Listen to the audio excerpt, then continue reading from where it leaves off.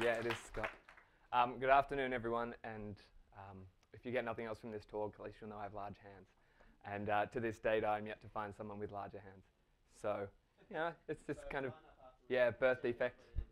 Yeah, and that's pretty much my talk. I'm kind of done there. I am Scott. I'm kind of excited to be at DrupalCon because for 4 or 5 years, I've been coding with Drupal under a rock. I've been that guy under the rock in Sydney, not Melbourne, who is learning platforms, learning a bunch of different systems, loves programming, loves code, but I don't really share that with the community. I've never really been all that involved. And so I've kind of taken from Drupal, and it's a little bit of an opportunity now at DrupalCon where I can give a little bit back. But I am 25 years old. I work at a digital agency in Surrey Hills in Sydney called Streetline Media. I'll talk a little bit about them in a second. But I've got two main passions, really, that where I am now in life, I think I've found a way to bring the two of them together. The first passion is for all things digital, for code and for design and that kind of thing. The second passion is for social justice and a real passion to see human rights received for everyone in the world, and human development, overcoming issues such as poverty, and a real passion for equality, social equality, that kind of social side to how I want to live my life and what I want to see myself achieve in the time that I have here on Earth, and this passion for all things digital alongside that. And so for the last 10 years, I've been developing in various things. I've been designing in various things, and I've been a freelancer for about 7 of those years. Started in high school. I made Flash games with my best friend, and we had a skate crew in the day, and at night would make Flash games. And it sparked this interest of pulling things apart, learning how they work, and doing so digitally. And so that led into a few freelance opportunities with some family friends, which continued for about 7 years as I formed a little bit of a business. I went through training, which had nothing to do with anything digital whatsoever. Spent a bit of time working with World Vision, again, doing nothing to do with computers or anything like that. I was working with high school students, inspiring them to do the 40-hour famine. But along the way, I just constantly pursued in my downtime, in the hours I had free, I pursued the web. I pursued digital things online. And I really formed this love for two things about digital. It was a real love for bits and pixels. I love code and I love design. And I'll never be amazing at code and I'll never be amazing at design. But this fence in between, looking at the two of them and using one to inform the other, is that place where I love working. It's that place where I love doing digital things. And so in my current role at the moment, I'm the technical director at Streetline Media, or a digital agency of about 10 people. And I get to spend half my day in Sublime Text and another half of my day in Photoshop. I get to spend half of my day working through checking things and committing things into my GitHub repository, and the other half of my day with a pen, sketching things out and drawing and working with our designers to find kind of visual solutions, then working with our developers to see how we build that out. And by no means are we a Drupal shop at Streetline Media, but we are huge advocates of Drupal. And so as a digital agency, we do a number of things, but where we can, our weapon of choice and our arguments to our clients is let's move towards Drupal. Let's move towards a platform which gives you the options that you need, because you've been on Joomla for 14 years and there has been an update to it since. And so Streetline Media is where I've found myself kind of for the last 3 years. It's a company that a friend of mine who had a similar story to me and we both formed this company, Streetline Media. And we formed it with one kind of core idea in mind. And it was finding that balance between digital and social change. How do we build a business? How do we build a social enterprise which is going to work towards human rights outcomes, work towards a better world by pioneering new media, by using new technology and applying that to the world's issues? Jim Wallace said, your vocation is where your skills and your passions meet the overarching needs of the world. And we really believe that as professionals, we can do that in our work. And we can build a business which doesn't measure our success by the profits that we make at the end of the financial year, but it measures it by the lives that we transform through the things that we create. And so we do a bunch of work for organizations like World Vision. This is World Vision International Drupal site that we're launching on Acquia in a couple of weeks. And it's also a responsive site.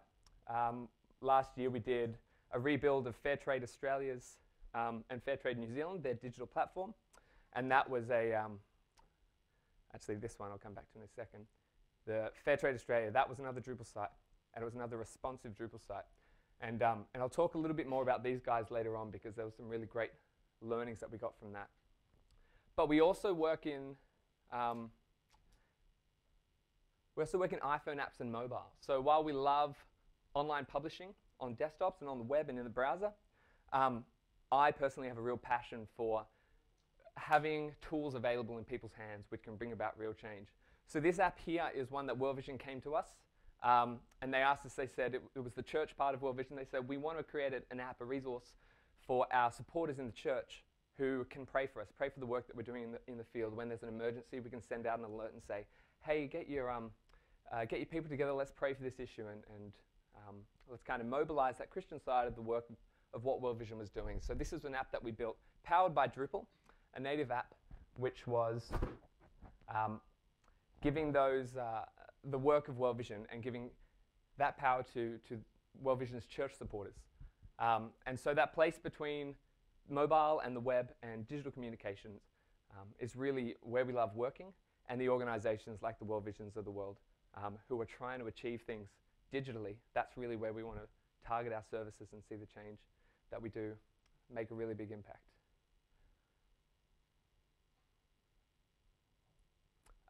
So for us as a company, we really believe that we can be involved in changing the world through design, through development, through bits and pixels.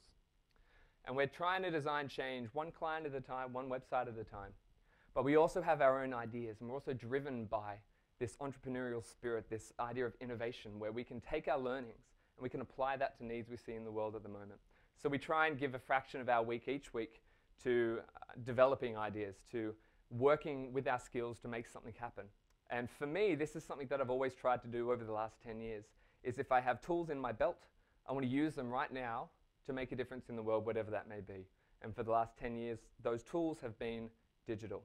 And so about 5 years ago, I was in Tasmania, and I'll tell the story in a second, but I came up with this idea called Fairly Local. And it's what I want to talk to you about today, because Fairly Local's had this fun journey over the last 5 years or so. And the last 2 years have been a heavily Drupal journey. And that for me was this great learning of me getting involved in Drupal. I'm by no means a Drupal expert. On a scale from 1 to Dries, I'm about 2.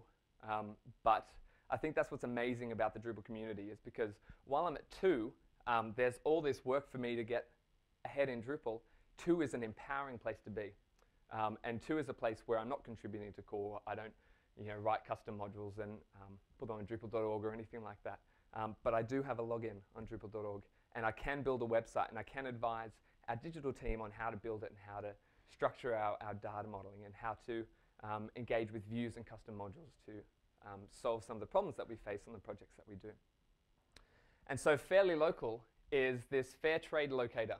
It's about finding ethical products where you are. It's about using your iPhone or using the website to find the nearest fair trade cafe, to find that Cadbury block of chocolate which you're just craving, and you have no idea where the nearest store is. And so it started as this idea for me where, and we'll look more about this later on, I want to just skip past this.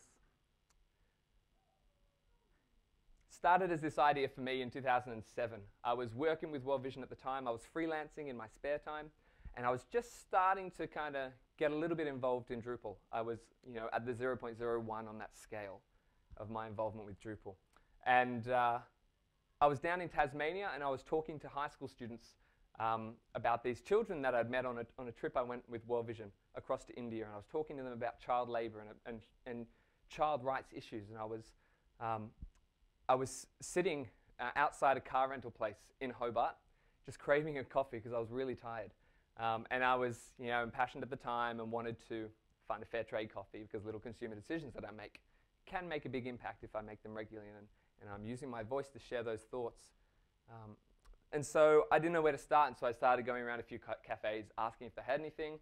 No one had anything, so I thought, what if there was a resource? What if I could just pull out my iPhone and just say, find me something nearby which is fair trade, find me a nearby cafe.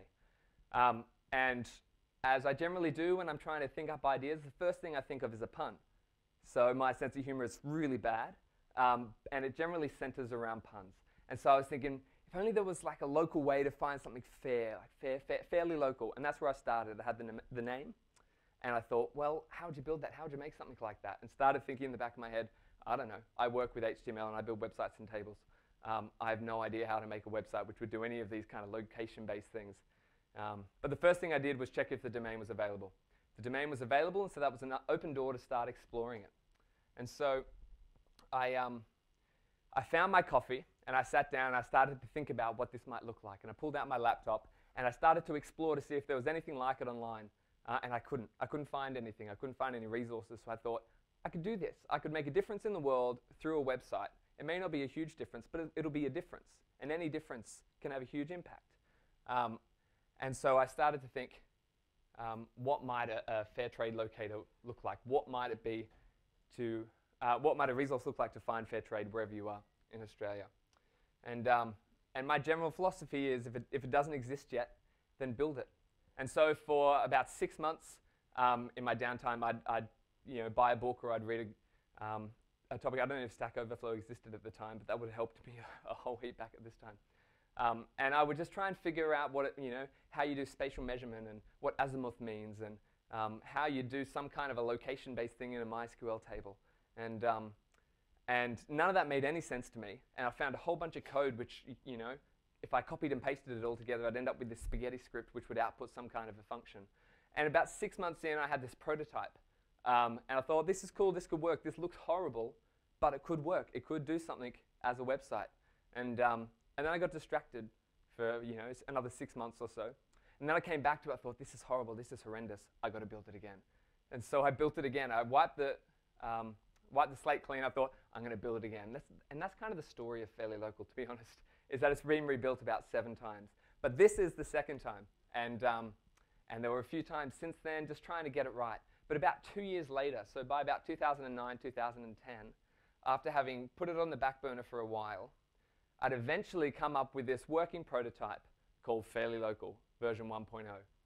And it was Australia's first ethical product locator, online and mobile, managed by the community. And it looked a little bit like this. It was a basic site.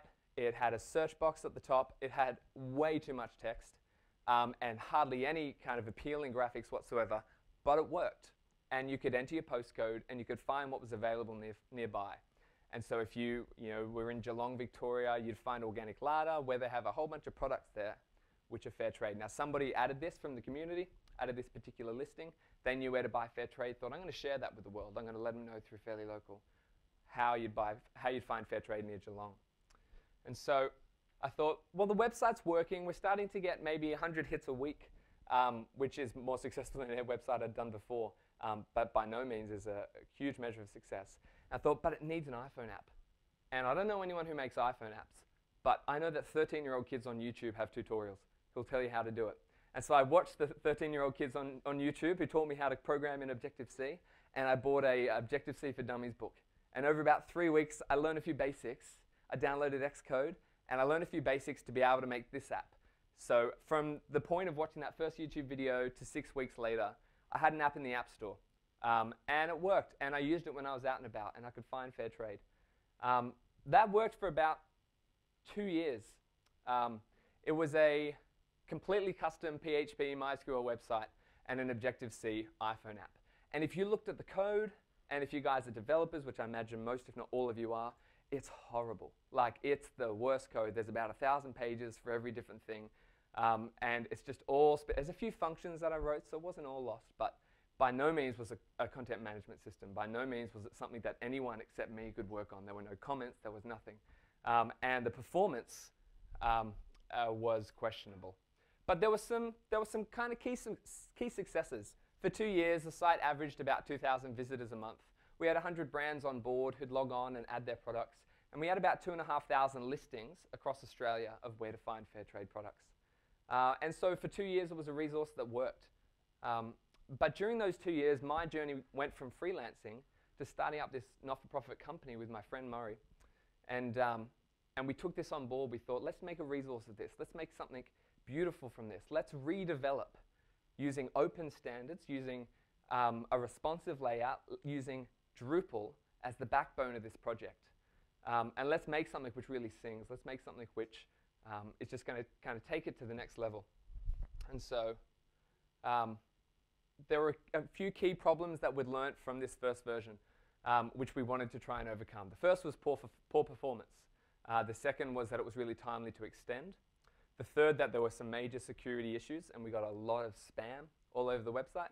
And the third was that the design was ineffective. It worked in part, but by no means was it mapped around usability and the user experience. There was no user testing. There was nothing. There was just, it needs to be a search box. It needs to be a description of how it works. It needs to be a navigation link. And it's got to have the Fairtrade logo somewhere on there. And so we thought, what are we going to do with this old website? Let's build it again. And let's prioritize good design. Let's prioritize extensibility. Let's prioritize scalability. And let's prioritize stability and security. And so this time, we wanted to rebuild it right. And so Drupal it was. And it was a natural fit. So many reasons we were leaning towards Drupal. We were not great Drupal developers at the time. Even now, we're still good Drupal developers, but not great Drupal developers. But it was the platform that we needed. We knew it was scalable. We knew it was secure. We knew it was extensible. And we knew that we could have performance really tailored and fine-tuned to make sure the site doesn't go down, when there are 4 people visiting at the same time.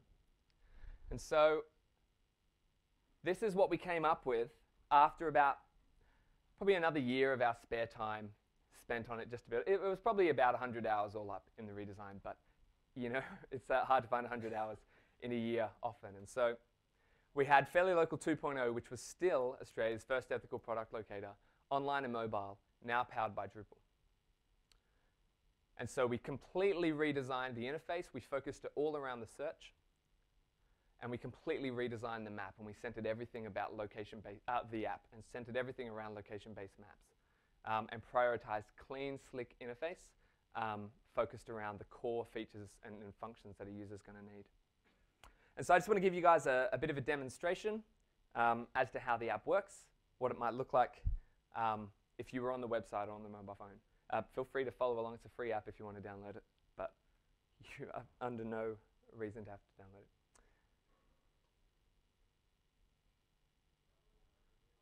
So we have the app, and we have the website. Now, if we open up the app, we'll see if it locates us in Coogee. It does. So we're here. This is where we're located right now. And if we want to find something near us, all we have to do is first locate ourselves and then search. We could search for a whole bunch of suggestions here. We could type in what we're looking for. I think we want chocolate.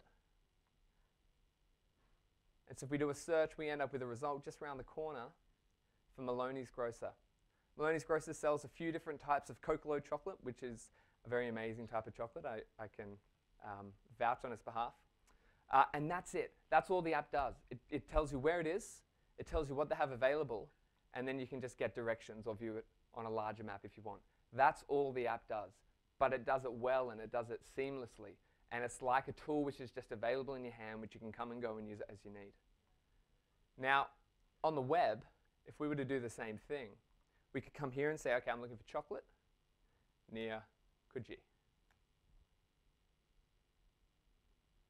And it's going to return a whole bunch of results. Our zoom's a little larger on the website, and so we've got a whole bunch more results here, heading out to Surrey Hills and that kind of thing. But we've got Maloney's Grocer. It's 4 kilometers away, and we have that same information here available. We can click on a product, find the information about it. We can actually find all the places nearby which sells this particular product. So if you just wanted to find a particular type of product, you can do that as well. And really, that's all there is to the search on the website as well. We've tailored everything around 3 options. You can search, you can browse, or you can contribute. And the one thing I want to look at now is just, in a bit, we'll explore how this works in using Drupal to power both the app and the website. But really, I've got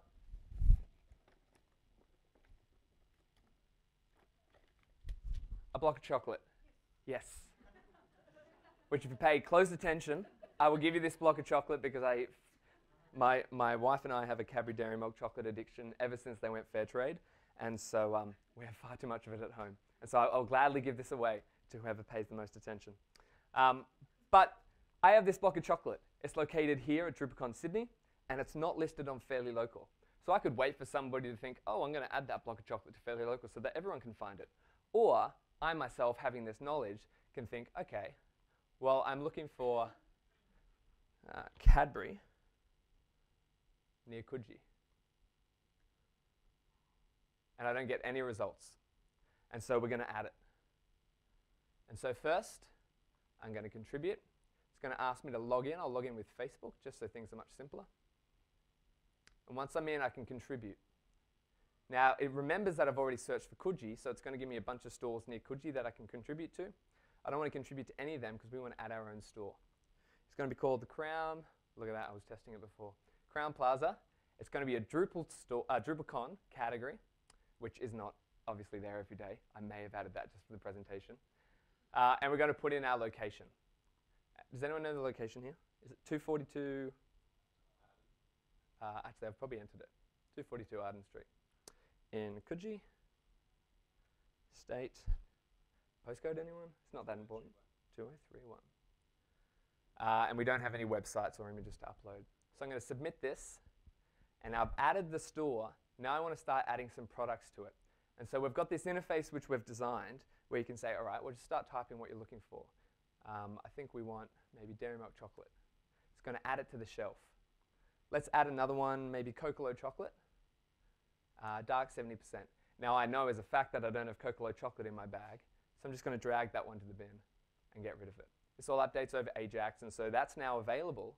If I come here and do my search again, we should get, and our address is a little bit wrong, the Crown Plaza, DrupalCon in Coogee, should have our available block of chocolate there. And if we need to, we can just get our directions or view it on a map.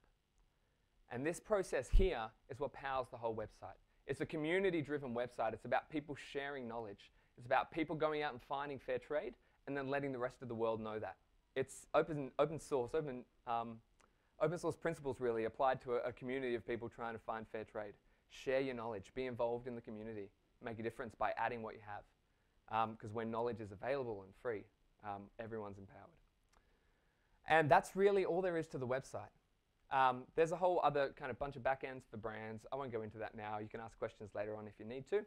But I don't want to spend too much time talking about things that people may not care about. And so I'll move on. And I'll head back to my presentation.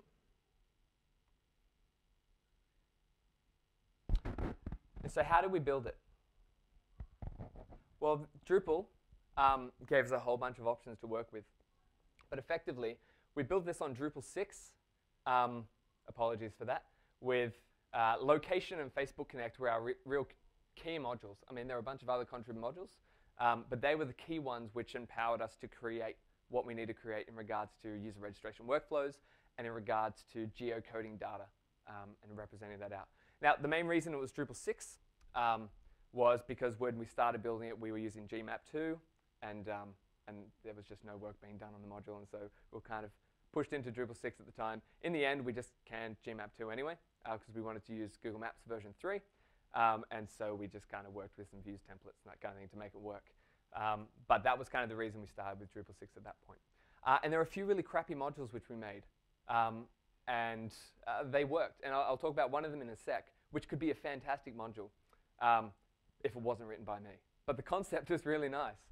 And then we have one really intense view, which is that search view. And so it's got about 7 contextual filters. It's got 7 exposed filters. And really, we use that to generate those results. It's the same view which generates the results for the iPhone app by returning JSON to the iPhone app when it's requested. And it's the same view just with different displays, which returns those results on the website.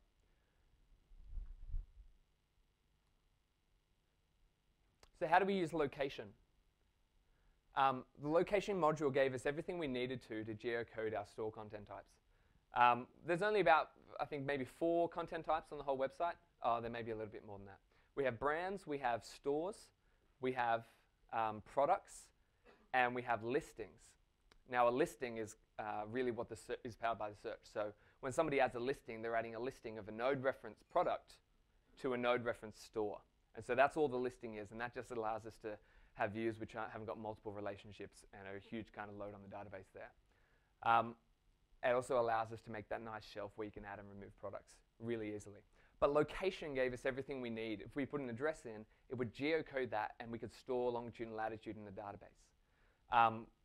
There were a few explorations we did around, like I mentioned, using GMap, and a few other kind of libraries to try and geocode things, but location had it all there for us at the time that we were making this. And without the contrib module location, the project would have been lost. So I'm very grateful to the community who built that. Facebook Connect, which I think might be called something else now. But at the time, again, we loved Drupal, but in Drupal 6 at that point, we didn't love the registration workflow. And that was going to be a real hurdle to us having people contribute to the website. People would want to contribute, but if you're going to ask them to register, then they're not going to want to enter all these details, and they've got to ask questions about whether privacy is safe and what you're going to do with the data. And it's just a nightmare process for someone who just wants to say, hey, here's where you buy fair trade. And so we thought it's important that we have additions to the website being mapped to users, but we need to make that seamless. And so as you saw when I logged in with Facebook Connect before, the process is fairly seamless. Now, if I hadn't registered before, there would have been one extra screen which said, do you give this app permission to access your email address? And that's it. And so Facebook Connect module, it really enabled that in a great way. It also allowed us to decrease the barrier to contributing to the site, but also open the site to integrated social sharing. And there's a bunch of things that came with that module where you can see which of your friends have registered to the website, that kind of thing. But really just getting those permissions from users to be able to interact with them on Facebook through your Facebook app is just a great door open to be able to explore your social connections that you have with different people. There was this one custom module we made, which was called intention. And the real purpose of intention was to map the user's input to that view that we created. Now, you would have noticed when I entered that before, I had kind of two different types of keywords in there. I'm looking for chocolate, and I'm looking for it near Coogee. And that's hard input to decipher what they mean. It's hard to understand what the intention of a search is. What if somebody just searches for chocolate? Then you're going to have the geocode somehow near where they are or default to another country. What if another city? What if somebody just wants to search for a location? Say, I grew up in Barara in Sydney. What if I just want to say, find fair trade near Barara? How do I know that Barara is not a type of product? How do I know it's not a taxonomy which is somehow grouping stores or products in term references? How do I know all that? I have to figure it out. So we wrote this custom module, which basically it looked at a few things. First, it would check out taxonomies and all the synonyms related to that, and so we can have variant spellings of cafe and that kind of thing. If it found a match there, it would give points to that match for cafe or for chocolate, and then it would move on to the next step. It would break things apart with that conjunctive of near or in to determine whether there were two things in there, so product near location or product in location. And then it would iterate over the names of products and brands and certifications throughout a view output just to see if there were any matches. And so it worked quite similar to how the default Drupal search module would work. But there are a few specifics that we needed, and we weren't confident enough to be able to extend the search module to make that happen. And so we wrote this module intention. And that module is used both on the website and on the iPhone app. I wish I could contribute it to Drupal, but it's horrible. And it's tailored to our situation. So again, my intention would be to, in the future, work that towards a better kind of approach to multiple different projects. Because I think it's really valuable to be able to understand sentiment when somebody's doing a search. And the other thing which was core was views. Naturally, it's core to pretty much any website that we would all create. But having the power to have location in a views and be able to do proximity filters and that kind of thing to understand how close something is to something else saved all that hassle for us to try and figure out how to do that with our own. First time we did the project, trying to figure out how you do distance calculations between azimuth and the curvature of the Earth and all those sorts of things, which were just well over my head. Now, that's kind of some of the core things that were really important for us to get the development working, to get the functionality there which we needed. But another huge component for us was the design. So one thing we really wanted to do in this project was prioritize design. We didn't want Drupal to be the proverbial cart before the horse. We really thought the design's going to need to drive this. We need to understand our usability, our user experience. We need to map that out before we build anything in Drupal. And so we wanted to prioritize design because good design is as important as any great development. We need to give it the time it needs, and we need to engage designers where needed. And this was hugely important. We had some designers on our team, but the role of designers in understanding experience, a lot of the time, sometimes a designer can be quite airy in what they end up producing, which doesn't have any considerations to usability and doesn't have any considerations to the user experience. But the ability for designers to work alongside developers is so important. It was really important on this project to have that conversation, to have that happening. The other thing we wanted to embody in this project is a mobile-first design. So we wanted to explore our usability by shrinking down the constraints of our device and then starting from there. And so when you constrain your design, you'll find your user experience priorities. And so for us, we constrained it right down. We thought, we kind of want two things. We want people to be able to search, and we want people to be able to contribute. They're kind of our two actions on the website. That third one, browse, kind of comes under search. It's just another way to search. But we were able to shrink it down and think, well, that's what we want people to do. That's how we want people to be engaged. We want them to find fair trade, and we want them to help others find fair trade wherever they are. And so by constraining ourselves to the width of a mobile phone, we immediately started to ask those questions. Okay, what do we get rid of? What's redundant? What's verbose? What can go out the door? And what are we left with at the end? And then let's build up from there and take those principles of a mobile-first design and apply them to our desktop side as well. We were just exploring responsive design at the time and what that meant. And so we wanted to put it into practice on an internal project and see what it looks like to have one design to rule them all, so to speak. And so we were trying to prioritize designing sites that respond to the limits of any device to ensure the best user experience, no matter what website, what device the website is viewed on. And I think it was important for us to not get stuck in any particular frameworks. Actually, we built this on a framework called Skeleton. We haven't used it since, but we haven't changed it since as well.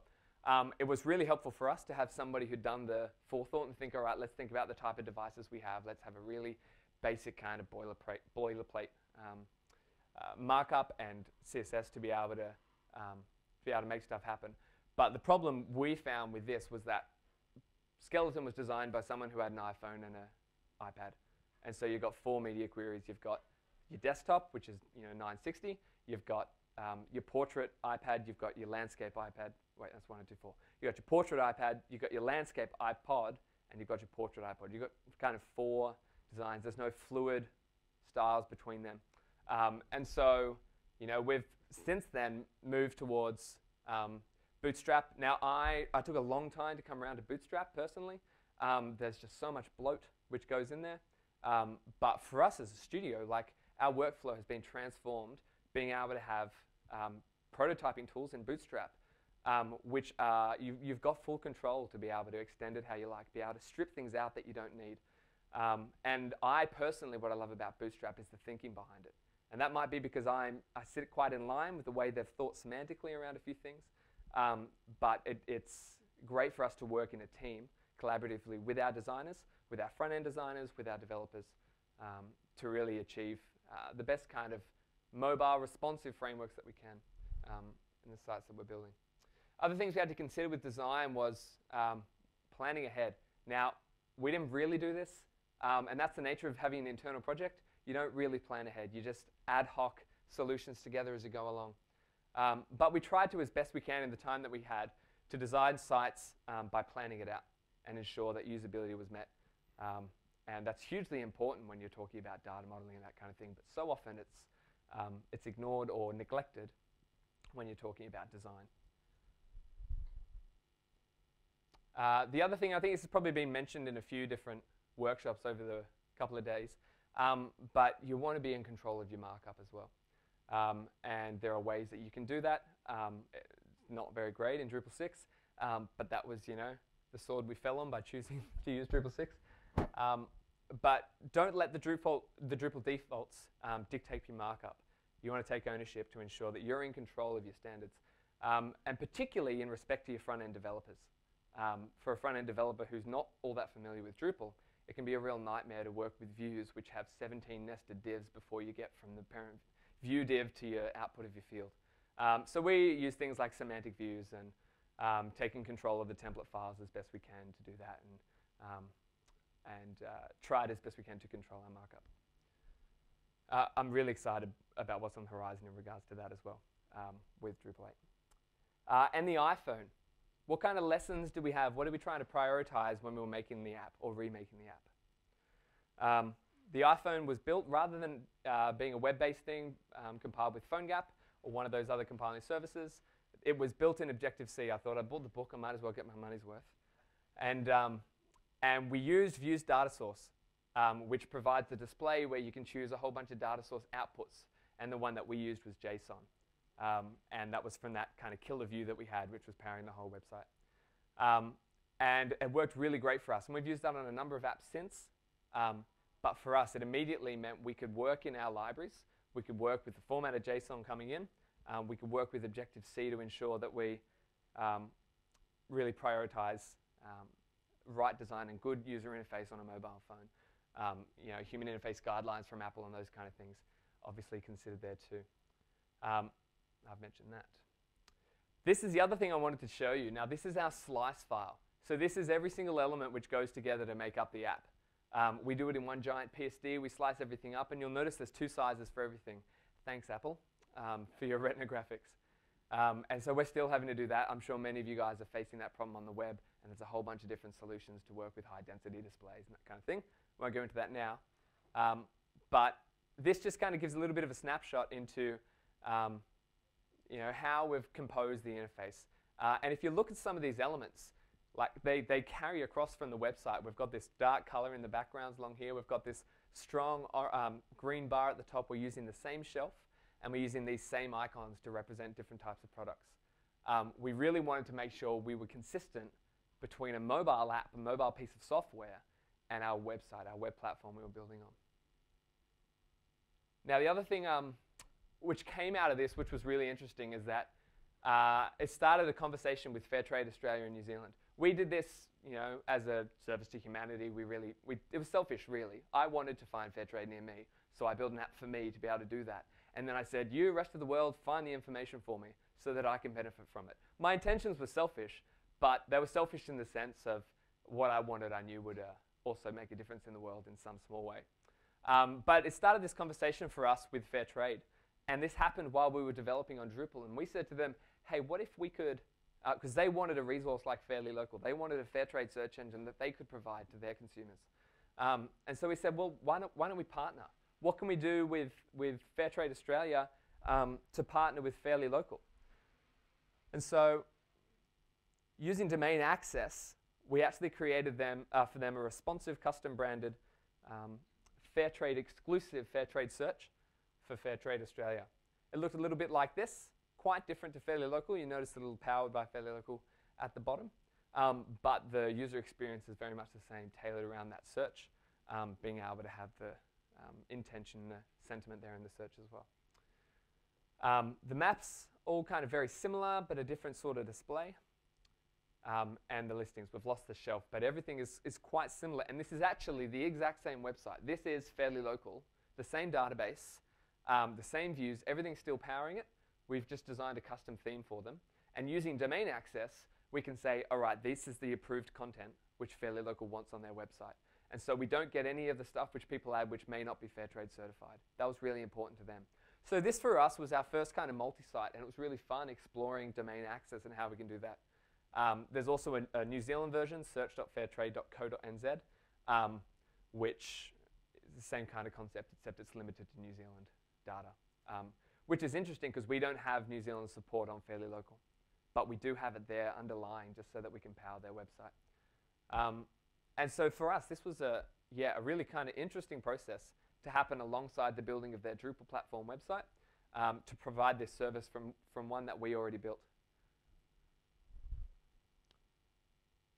But as I kind of think about every internal project, every personal project I have, we've got to build it again. Like when you hit a dead end or you get tired of a design or something, you've got to build it again. Biggest hurdle we face is the fact that we built it on Drupal 6. But seriously, we want to build it again. And we're trying to find the time to schedule it in to really make sure that we can take it to the next level again. And I mean, I've been working on this project personally for 6 years, and I think I'll probably work on it for another 6. Just because it means a lot to me, because it was instrumental in my development journey, in providing me a platform where I can explore and try new things and pioneer personally and push the limits of my development capabilities. But what do we have to consider? Do we build it on Drupal 7? That's almost a we don't build it on Drupal 6. That's a decision. Or do we wait and do we build it on Drupal 8? I'm really excited after the last couple of days at what Drupal 8 is going to afford us for a project like this, particularly with web services and Symfony, as well as just with wanting to prioritize front end in our design and in our workflow as a team. I'm stoked about Twig and a bunch of different things which are coming in Drupal 8. But we caught the last wave out on Drupal 6, and we know that in the development of this site. And so we'll probably explore building on Drupal. I like rebuilding this site, so I think we'll build on Drupal 7, then when Drupal 8 comes out, we'll build on Drupal 8. Just because it's fun to keep working on it and try and, simplify your code and make everything more stable and a much better experience. But there are other kind of considerations which we want. We have a whole bunch of modules running on the site to manage content access. This is an area, this is why I put myself in the 2 basket of Drupal development, because content access and those kind of things, I've never had time to bury my head in them deep enough to kind of figure them out. But we were able to make something work for this particular website. We were able to have content access where we can say, all right, you're a certification. You've got access to every piece of content which is marked as Fairtrade certified. And so you can approve that. You can do whatever you like with that content. And you can limit it so that no other user can edit that content. Every other piece of content, though, which is not approved as Fairtrade certified, free to any authenticated user to go in and edit and make the changes as an open website. And we also have brands where we have a similar kind of limit. Say, if you have content which is marked as your brand's content, you're the only ones who can edit that. Well, you and Fairtrade Australia. And for us trying to figure out what are the best modules to use, how do we do that? Do we design a custom module? I thought we do design a custom module to make it work, and then I pulled back and thought, wow, if we were a Drupal shop which were really good at this stuff, we would do that, but we are not, and so we will not. And so content access, with such a varied role system between certifications and brands, we would want to, in a rebuild, would want to explore a better solution there. And we have a few ideas of how we might do that. We'd also want to prioritize the social layer of what we're doing. That was kind of, I got left behind. That was the carriage which kind of got dropped off in the push to try and get it finished on time. We had these huge intentions of making the whole thing social, making it deeply integrated with people's stories online. Because this is a website, it's a resource where people care about this stuff. There's a community of young activists, thousands of them across Australia, who are behind causes, environmental causes, causes against poverty, seeing our foreign aid budget increase to 0.7 as we'd committed 13 years ago. People who are passionate about seeing change happen from where Australia sits in the world. And fair trade fits into that. Ethical consumerism fits into that. And so we have this active community of people who are not really engaging socially. And so we'd want to deeply integrate that social sentiment throughout the website so that people can find and share their knowledge, but broadcast that to their networks as well. The better you do your social, the more impact your site's going to have on a broader scale. And for something like Fairly Local, where the benefit is seeing people talking more about where our products come from, who's producing this, where they paid a fair wage. When I have my cup of coffee, how important is it that I'm considering the plant and the soil which grew this and the country where it grew, and that the people who are managing that, in a cup of, sorry, I'm going to get too passionate about this. In a cup of $3 coffee, the producer gets about 3 cents. Under fair trade, that's about 12 cents. But it's just so important for us to be kind of considering that. And I think there's a huge social layer which we could have in a rebuild of this site, where we have an emphasis on shareability of the content, both online and on the mobile. Less is more. This is, I could probably skip past this. It's not all that important, but I included it anyway. We love less and SaaS. Our preference is less. I think everyone else here's preference is SaaS from the impression I'm getting in the talks. But we definitely use that in a rebuild. But I think it's really important to make sure with any kind of compiled CSS that you're doing that you're not being lazy in your coding, because you can quickly get so much bloat. And Less and SAS provide these amazing opportunities for us to actually have a definition for what cascading means. We'd want to be smart in whatever we're coding in a redevelopment there. Hosting, I hope no one has a question about how we're hosting this, because it's, let's just say it needs to be better. And so if we were able to generate some money from this, then we would, without a doubt, move to Acquia to support that, just because it's not got a good hosting environment at the moment. And in fact, to do this presentation for, I downloaded everything locally, just in case it didn't work. And so if you try and find that Cadbury block of chocolate on Fairtrade. P.S. I've still got this. I think your hand was up first. So feel free to share it around. I forgot to give that out before. And that will disappear from the website once you finish that block of chocolate. It's a custom module we wrote into that block of chocolate. The other thing that we want to do is we want to give people the option when they're on their mobile phone to be able to contribute, to be able to say, hey, look, here I am in Woolworths. I can see 4 Fairtrade boxes of tea, and they're not here listed on Fairly Local. I want to scan the barcode, enter the store, and up it goes, so that that's available there to contribute. To do that, we'd want to use, if this were in Drupal 6, now web services in Drupal 8, and I think a few other modules which have gained prominence since we originally built this. I think REST WS or something like that might be another one. But Drupal iOS SDK integrates really nicely with services. And basically, it gives you this whole layer in Objective-C for you to be able to create node objects and just call a node save command. And it takes care of all the communication with your server. You set things up with the services module, and it will give you access to users, access to pretty much any entity you can think of. And it's powering my vision for where this could go, and having a great, it's available on GitHub. If you guys want to explore that, Workhabit have released that. But it's a really great framework if you are into native iPhone app development at all. But I guess the last thing I wanted to come back to is we are all pioneering. When I was young, I grew up in the, well, not in the bush, I grew up on the bush in Barara, and I loved exploring. I loved finding new caves and imagining that either no one's ever been here before or no one's been here for hundreds or thousands of years. And that thought of being in the bush, being somewhere new, pioneering new frontiers, that kind of explorer spirit in me always got me excited. When I was a little bit older, in kind of my early teens, I realized that everything's been explored, and so I kind of quenched that out. But then I found new media, and I found technology, and I found these new frontiers where we can pioneer, we can push through, we can innovate, we can create something new. And that explorer spirit in me was sparked, and that's powered a lot of my, my bits and pixels journey, a lot of my design and development, and how we can find our vocation, where our skills meet the overarching needs of the world. And I think for all of us, irrespective of the projects that we're working on, we have these tools in our hand which are shaping the future. And we as a company are trying to do that. We're trying to do that by the clients that we work with. We're trying to do that with the quality of work we do. We're trying to do that internally by coming up with these ideas and investing our resources into making something happen. But I think Drupal as a community is doing that as well. And I've been inspired by the talks over the last few days about how Drupal can make such a huge impact.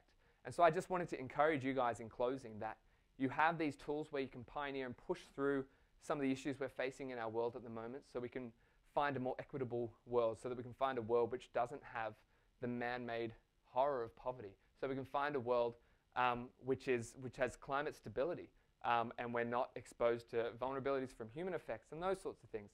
Whatever your passion is, whatever excites you about making a difference in the world, apply your digital skills to that. And together we can make a change. Together we can design the future, and we can see real positive things come out of that. that's about all I had to say. Open to questions.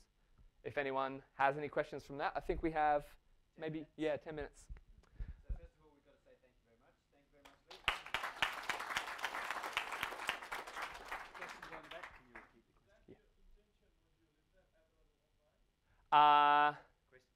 Yeah, the intention module that we made, it's not available online. If it was, that would be really great and we would have used it. Are we going to contribute that? Look, honestly, probably not, if I'm to be honest. Just because to make it a polished module which really worked in a whole bunch of settings, and for you to be able to say, well, what are your sources that you want to measure intention across, and how do you have a kind of algorithm which measures sentiment based upon these kind of broader principles of measuring that, that would be a pretty big undertaking, maybe a little bit a weight above my kind of punching grade. But there are sentiment APIs out there which are available, which aren't Drupal ones. There may be some Drupal integration done there. But sentiment APIs which can look at things like your followers on Facebook and measure the sentiments on kind of the general Twitter sphere and pull out some really important things about what people are saying, how they're saying it, what their sentiment in a tweet that they send is. So there are those kind of things available out there in an open source sense and a proprietary sense as well. Yeah. You mentioned that with domain access, you've split differences between certified products and products that are being contributed by the community. Do you have any checking validation mechanism for community contributed products? Yeah, so the question was for community contributions, I guess how do you avoid problems there? Like, is there any validation, any checking to make sure that things are authentic, things are clear, and what role does domain access play in that as well? Oh, just that's what triggered the question. Oh, okay, yeah. So we have, it depends on the content type really. So listings, there's no checking whatsoever. If somebody adds a listing, it's a pretty low priority content type. It's pretty hard to spam with 2 reference fields, except that you're just going to get incorrect data and people can just log in and delete it themselves anyway to keep that data pure. For adding products, we have an approval queue, which we log in and Fairtrade log in, just to make sure. We get a lot of spam in that approval queue. Either that or Fairtrade Viagra, I'm not sure. But we get a whole heap of spam coming through, and that approval queue catches all that, so it never appears on the website. And so everything's unpublished until we can go through and approve that. For stores, there's no approval queue whatsoever. If somebody adds a store, it's only going to appear online if people list products there, and they can't list products there which haven't been approved by us anyway. So everything's kind of interconnected to that central product approval process, which is where we have the permissions which don't allow people to publish content without us having reviewed it.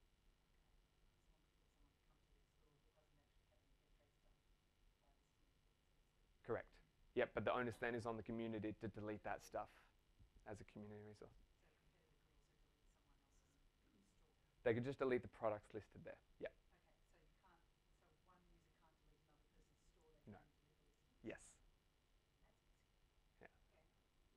Which was interesting. It was something we explored, and we got down to the point where this isn't our resource. This is a community resource, and so it'll need to be managed by the community in that regard. And we do have like if they delete a listing, it doesn't delete that node, it just unpublishes it. And so if somebody goes and tries to get rid of everything, we can go back and undo that. And we track what kind of unpublishing actions happen there. Yeah.